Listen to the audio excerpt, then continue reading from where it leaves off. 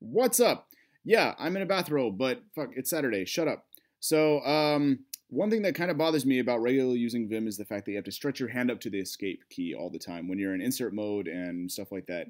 And it's just too far, really. I mean, granted, I know I look lazy, but I just want to go for efficiency here. So, why don't we modify our vimrc real quick to make that better? So, let's go to the vimrc.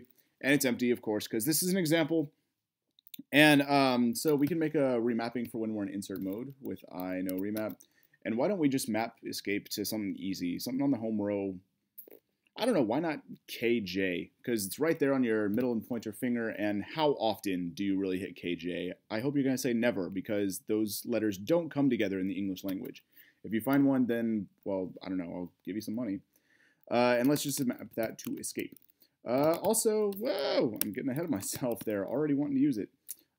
Also, why don't we just map this to command mode as well, because you don't often hit that either. So we'll save and quit Vim, because we don't have the mapping to source it easy.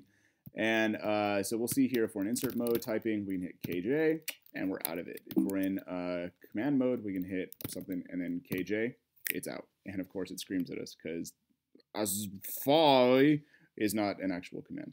So you take care of yourself. I'm going to go back to sleep. Bye.